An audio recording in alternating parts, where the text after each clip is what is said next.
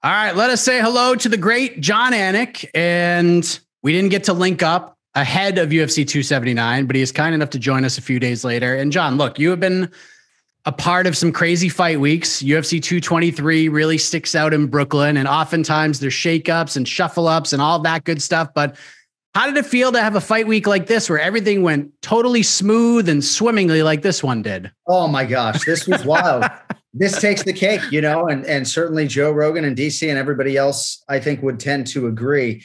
It's interesting because foundationally, it seemed like they protected themselves with these two additions to the fight card 3 weeks out, but never in any wild scenario could you have possibly predicted that it would have unfolded like this. Now, perhaps they got ahead of themselves in terms of that protection in the middle of the night when obviously Khamzat Chimaev had what we now know was a really difficult weight cut.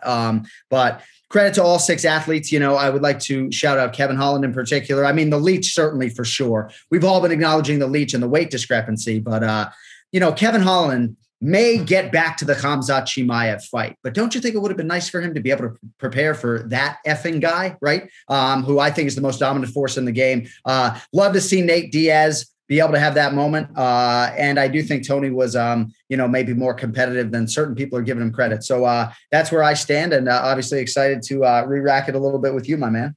Yeah, I mean, absolute insanity. Well, let's go backwards a little bit because we all know it went down Thursday at the press conference. It actually seems like 5 years ago at this point that all went down, because Friday, that's when this story sort of wrote multiple chapters in the crazy book that is UFC 279, because we were getting word, as did a lot of other people, that before the weigh-ins, Khamzat was having trouble making weight. Then as things were happening on the scales, we're starting to hear that this wasn't going to be your ordinary miss. This wasn't going to be a pound and a half. This is going to be somewhere in the 8 to 10 pound range. And you're the MC of this damn thing. You're there shouting everything out. What was going through your mind? Like, were you privy to any of this? Did you know that Chimaev might show up, not just overweight, but this much overweight? Well, I was sworn to secrecy by the great Joe Rogan, who called me at 9:30 in the morning and suggested that this is what Dana White was trying to do. And I appreciated that, because at that point in time, I was in the dark, and every time I would come out, the media is looking for something. And I'm saying, oh no, it's, Irene Aldana and Macy's Gaston. We're going to fight at a catch weight of 140 pounds. And Mark Raimondi and others are looking at me like, is that it, bro? Is that the update right now? It was wild. And then, my enthusiasm at the possibility of this new fight card quickly went to a little bit of anxiety in terms of some of the voiceover work that needed to be done with immediacy, like the weigh-in introduction and everything else. But all's well that ends well. For better or for worse, our whole live production team is conditioned to a circumstance like this. And I would agree with people that would say, at least from a competition standpoint, for the most part, the fight card took on a more competitive look after the fact. But I don't know, man, in terms of wildness during fight week, UFC 279 will be hard to top, I would think.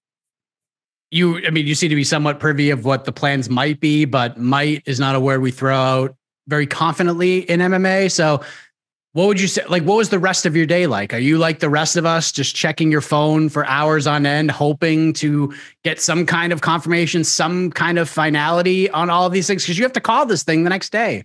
It was very inordinary. I was on set to host UFC Live for about 90 minutes. That show got canceled because we didn't have confirmation in totality. And ultimately that show was going to air at, I think, 2:30 p.m. Pacific. At 3 p.m. Pacific, Dana White went on SportsCenter and ultimately made the announcement. But before I went to MGM Grand to host that show that I never ended up hosting, I went back to my room to rewrite and then revoice the weigh-in introduction. UFC fans, we'd like to welcome you to the weigh-in for UFC 279, Chimaev versus Diaz. That doesn't work anymore. So went back and revoiced that and revoiced the Aldana Chasson fight.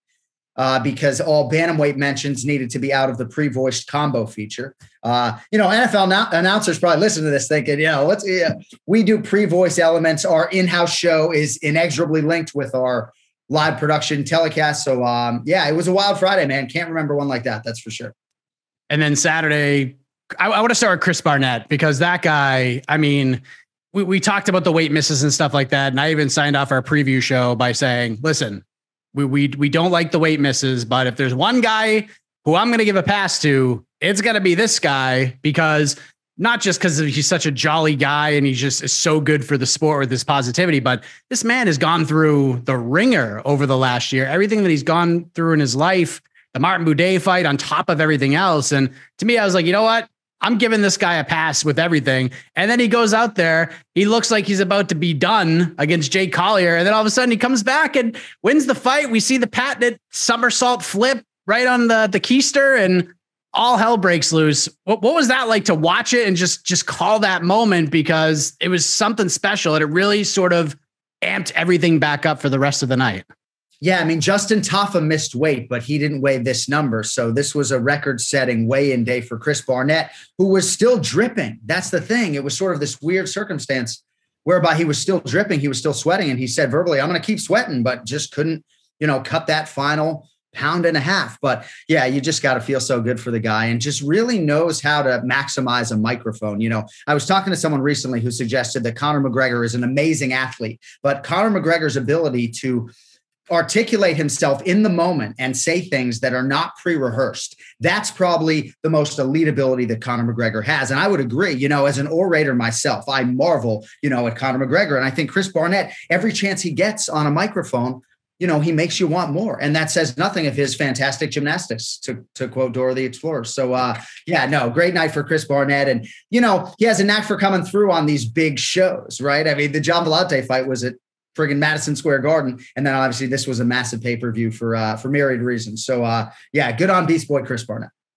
Good win for Johnny Walker. I think he shut a lot of people up with that performance. Submission against Iwan Kutalaba. But Irene Aldana, man, that up kick, it was like watching a New Japan Pro Wrestling show because Chaeson collapses and it's just like you could hear if you dropped a quarter out of your pocket on the ground, we would have heard it. Like it was just no one knew what happened. So you're trying to figure it out. You finally get to see the replay. What is your reaction to that? Because I've never seen a finish quite like that before. Well, it had never happened before in UFC history. We've had up kick knockouts, but not to the body like that. So it was a UFC first. I said injury, and then it wasn't until the replay that I understood exactly what had happened with the heel right to the liver, I believe. But, it sounds trite when I say an athlete has mental fortitude, but Irene Aldana has shown you time and time again that she really is one of these competitors. Like she wants to be in there, even when a round isn't going her way. We've seen time and time again that she stays in that round and, stays mindful and in tune with her weapons. And immediately when Joe Rogan asked her about this weapon, they're always talking about trying to be dangerous from all positions. So, she went for that spot and didn't miss. And, I think she was the one who was closer to 135 pounds, right? This was moved to a catchweight fight. For all intents and purposes, they move them forward both as bantamweight contenders. But, Aldana has sort of built herself back up since that main event against Holly Holm. And, I do think she's closing in on a championship opportunity. Ketlin Vieira is going to have something to say about that. But 135 pounds is ripe. Just when you think, right, that a cupboard is bare, all of a sudden now you kind of need to do a trilogy with Juliana Pena and Amanda Nunes. And now you have two people who are worthy of a title shot in my mind in Ketlin Vieira and Irene Aldana. So I guess that's kind of the way it goes. The tension of the night was certainly at its peak for the co-main event, and we'll get to that in a moment. But I want to jump ahead to Tony Ferguson versus Nate Diaz, because to me, and I don't know what it's like from a broadcast perspective, but watching Tony make the walk and then watching Nate make the walk, I felt this sort of calm over me for a main event that I just haven't really felt in a long time, because and it was one of the best feelings I've ever had heading into a main event that I can remember, because this is just like fun. It's two guys that we have watched for years, put on fun fights, two guys who are wily veterans. They're beloved by the fans. There's no real high stakes. There's no high pressures. Like it's just two dudes getting in there, playing the hits, hitting each other. And that's what we got for however long this fight lasted. Like there's no overthinking this. Some people are picking this apart from a technical aspect. I'm like, what are you doing? Like, just enjoy what we're getting here. This is fun stuff. Like, what was the pre-fight feeling like for you? Because you're coming off of Chimaev versus Holland. All eyes were on Chimaev. And now we're getting to this fight between Nate and Tony.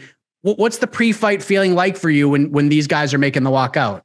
Yeah, I think it's a really interesting take by you, because maybe it didn't have that championship tension that we are so accustomed to. And Nate Diaz has had one of the most successful UFC careers of all time, and it's not even measured by wins and losses or championships per se. So I do think there's something to what you're saying. I can't necessarily speak to any lack of personal tension in the moment because the pageantry and everything that comes with a UFC main event for me will always just be crazy. That's why I'm so high on, Khamzat Chimaev, because from my seat, I'm not sure I've ever seen anything like it. But, I feel good for both Nate and Tony. I understand that Tony on paper has 5 consecutive red stripes on his Wikipedia page, but he got a lot done and might have been a leg kick or 2 against anybody else away from winning this fight. Nate's just too goddamn tough.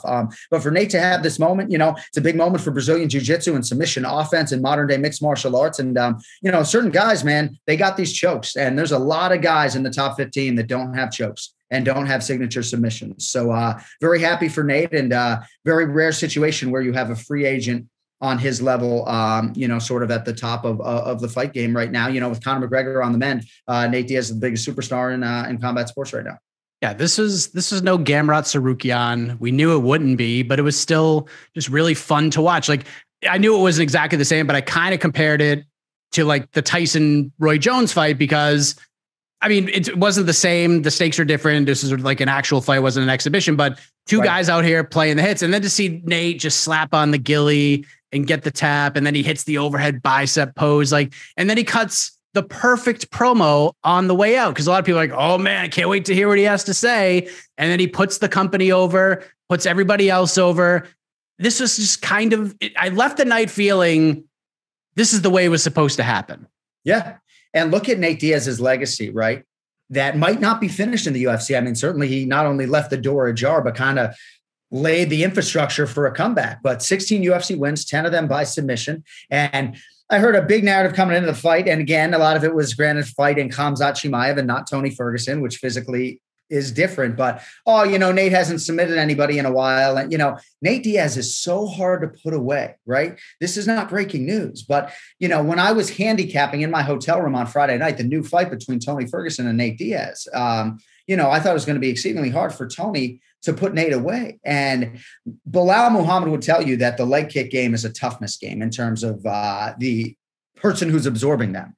And maybe that's not always the case when it comes to perennial nerve and certain things that can go wrong. But generally speaking, I've seen a lot of guys limping all night from those calf kicks. And I don't know, correct me if I'm wrong, Nate wasn't even limping. Super physically and mentally tough. And, I would like to see Tony get a matchup that is, pretty favorable in that top 25 and give him a chance to showcase his skills. Because, it's not as though his last 2 fights, Tony's, were not without some merit. So, yeah, I completely agree. I suggested let's just throw him in there with like Joe Lozon. Like, let them two just bang it out for a while, and it's just fun. And if Tony wins, that's a good win. Like, even today, that's a good win. We haven't seen Joe fight in a while, but that win over JSP that Joe had has aged extremely well. So throw those 2 guys in there. They'll scrap it up. And if Tony wins, gets him back in the win column, and then we could start moving him up. So yeah, it's a good idea. And you mentioned that the door's ajar for Nate Diaz. And a lot of people have been asking me, will he come back? So do you think he's going to come back? Like, if he wants to, and they can all come to terms, it seems like they all left on the right note, I'm in. If it's the right matchup, I'm in. But as you know, John, in this sport, in the UFC specifically, we don't usually get happy endings in the UFC. And I just don't know, at 37 years of age, the mileage he has on, I'm not saying he shouldn't fight ever again, because there's a lot of money to be made for that man. I just don't know if he could have written a better ending to the UFC chapter of his life. No, I agree. And there are a lot of people who think I'm looking at the fight through rose-colored glasses. And, even Ray Longo, who's on our podcast every week, kind of felt like there were sad components to the fight and felt like they kind of looked old and slow, So maybe I am waxing a little bit optimistic as far as that fight is concerned. And you're right. It's hard to believe that he could go out on a higher note, but he's still competitive. Nate is still competitive. And it's mixed martial arts. Certainly boxing is a different story. But to my earlier point, he enters a boxing setting, he relinquishes a lot of the skills that he spent a lifetime developing. You take him down, the danger factor is pretty high with Nate off of his back. So, even when you talk about him and Conor McGregor engaging in some sort of combat sports setting, I think for Nate, it should be MMA, So I'm hopeful that he'll be back for one, but if not, hell of a way to go out. We were talking, I don't know if it was Dean Thomas, but Chris Lytle went out in a pretty good way, but it's hard to go out on top, so to speak. Yeah, even in a loss, Luke Rockhold went out about as good as about as good of a moral victory as you can get in the sport, especially the UFC, especially in your retirement fight. You didn't win, but you wanted a lot of people's hearts, and I guess you could find some value in that. But let's go back to Chimaev, because I mean, the whole card was essentially shifted around for this man to still compete, and a lot of people, myself included, I was wondering if the chaos of the week may have just gotten to him on fight night, and I felt like if Kevin Holland could survive 7 minutes, this could be really, really interesting, because Kevin can push those buttons with the trash talk and get under people's skin. But Chimaev just didn't give him a chance to say or do anything. He just manhandles Kevin Holland, who, to Kevin's credit, is a G, and he fought his ass off. But man, this guy, Khamzat Chimaev, Jon, the physical tools, the athleticism, the strength, the skills, and just, he's still a little bit green in the sport. He's only been doing this pro for like 3 or 4 years. I agree with you. I don't know if I've ever seen anything quite like him. And if he can get between the ears to get anywhere near his physical attributes, how do you stop this dude? So I'm not an odds maker, right? And I believe that a betting line between him and Kamaru Usman, right? And I say that with respect to Leon Edwards. It seems like a fight between Chimaev and Leon Edwards, for example, that Chimaev would be the betting favorite. But even against Kamaru Usman, it stands to reason that he could be the betting favorite. Now, we finally have intel on Chimaev and the weight cut from Andreas Michael, I believe, courtesy of ESPN MMA. Seems like his next fight before the year is out is going to be at 185 pounds. So there's a whole other discussion now to be had. But in terms of the prospect, and you maybe want to suggest that he's no longer a prospect, but in terms of the contender and the performer, I've never seen anything like it, and nor has Dana White in a lot of respects, and I think we've both been criticized to whatever degree for, giving him the public credit that we have given him. I mean, say what you want about the weight miss, right? And certainly I'm not a fighter, right? So I think for professional athletes, his contemporaries, they look at this through a completely different lens than I do, right? Like for Kenny Florian, who stared death in the face twice trying to make 145 pounds, right? It's hard to have, a long leash of acceptance for something like this. But I think he's a middleweight, certainly looks like a middleweight. I thought he was in great shape coming into this fight. He certainly remains the hardest worker in the room. Like, work ethic is not an issue, but he doesn't seem to have an appetite for the weight cut. He seems to be a super stubborn guy, but I think he's the most dominant force in the game right now, and there's a ferocity to his game that perhaps didn't totally exist with Khabib Nurmagomedov. I mean, Khabib was maybe more meticulous and certainly an absolute bear in there. Don't get me wrong, but Khamzat Chimaev is absolutely exceptional. I just cannot wait to see him now, after this incredible performance against Kevin Holland, whom I respect a great deal, to fight an elite middleweight. And now we can start matchmaking. It's too bad he was so dismissive of the Robert Whittaker fight, because it makes a shit ton of sense. Oh man, I've been saying it for like 2 or 3 weeks now. Like, if we expected him to go out and probably beat Nate, which would have been sad in a lot of ways, but who knows? Things can happen in a fight. But I was suggesting, because of the holdup at 170, because we have a title fight at 185, and if Pereira happens to win, they're probably going to rerun that.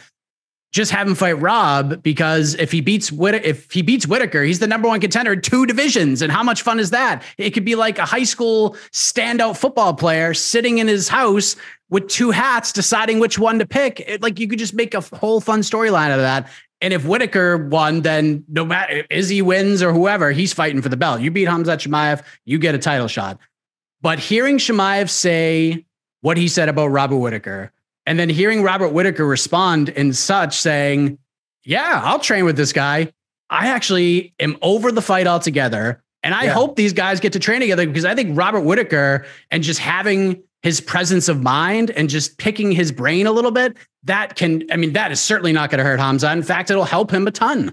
Yeah, no, I agree. I'm sitting here thinking, too bad that Adesanya's got the 2 head-to-head wins over Robert Whittaker. You can almost open an 195-pound division just based upon where Whittaker and Chimaev are right now in their careers, and have them fight for a belt. But let us not get ahead of ourselves, because I don't need any more divisions. I'm kind of aligned with Dana on that. But, now I think we at least have some clarity, and it's going to be a middleweight. And I don't disagree in terms of your sentiments for Whittaker and Chimaev helping each other and getting better. But what's going to happen now at 185 pounds? Because Alex Pereira is a big boy. And I see Chimaev in there, and he looks like a middleweight to me.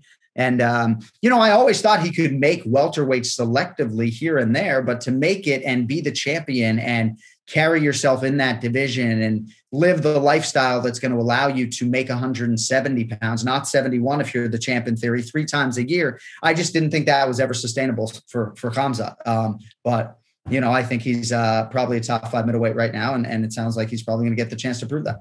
Yeah. Paulo Costa's right there. You got footage, you got everything. You don't need to really do anything. Just put these 2 guys on a poster and let them go and squash it in the octagon. Yep. I love it. Last thing I want to touch on before I let you go, we all the talk about Li Jingliang and how he got the short straw pretty much across the board. A lot of people felt like he wore the Rob t-shirt on the MMA Hour yesterday and didn't get to wear the blue suit at the press conference and everything that happened. But I feel like D-Rod is just getting destroyed here. And it's through no fault of his own, because he's getting chastised because people felt like Lee won the fight. He's the guy that weighed more, but it had nothing to do with him. It's just the way the card was shuffled. And D-Rod, I just feel like, while Lee got the short end of the stick and his stock has risen, D-Rod goes out, gets a win, and his stock has dropped in a lot of people's eyes because he just happened to weigh more than the guy he fought, the guy he wasn't supposed to fight in the first place. So I kind of feel bad for D-Rod. I feel bad for Lee, but I do feel bad for D-Rod too, because guy's been out for 13 months, comes in, has a competitive fight with a really good dude, and he won, no matter how people scored it. Yeah, I think that's fair. And shout out to D-Rod, the Kobe Bryant guy. You know, these LA kids who grew up adoring Kobe have a special place in my heart because I loved Kobe to such an extent. But yeah, I can understand that line of thinking. But it happens a lot, even when there aren't weight circumstances like this, right? Like, there were times in Paul Felder's career where people thought he beat Edson Barboza, so you're the talk of the town, but then maybe in the rematch, you get the nod over him and people think Edson beats you, and then everybody's crapping on you while you're eating your cheeseburger, celebrating your win, you know? So it's sort of a weird thing for D-Rod, you know, to have to publicly come out and now say, all right, you know, everybody banging on me, let's do a rematch, which, by the way, I don't think we need to see. I don't think it really has this monumental impact on either guy. I think both of them have a broader appeal now. I think both of them got a lot of shine this weekend. I think they're both top 15 welterweights. And, you know, I just don't know that the Leech loses all that much. I think financially, obviously, he was probably compensated. But yeah, you know, it's hard to have to look at that as a loss for the rest of your career. But there's definitely a D-Rod side to it. No doubt about it. You're right. When are we back in the booth? Are you off until 280 now? So I have some other obligations, but yes, no, I have October 1st, Yan Xiaonan, Mackenzie Dern main event at the Apex. And then yes, Abu Dhabi for UFC 280. All right. What else you got going on? Can you talk about that or no? I cannot, but I did play golf today, and you know, I hit some of the best shots of my life, but I also lost 8 golf balls. So not ideal. 8 golf balls. Put 12 in my bag, lost 8. So, but yeah, no, a little downtime with the kids, and which is nice, and the real work, as you know. So yeah, just going to enjoy the rest of the fall. You know, the first half of the year was pretty heavy, so my schedule lightens up, and my vocal cords are probably not complaining. There you go. Jon, you were the man. Appreciate this very much. Glad to get your side of everything, because we've gotten everybody else's side, but nice to get a different view on things, a view that I respect, because being in broadcasting, I was more curious about what you were going through than the fighters half the time, sure, which is kind of weird, but appreciate it very much, man. Enjoy the time off, and we'll see you back in the booth October 1st. Thank you, buddy. Appreciate it.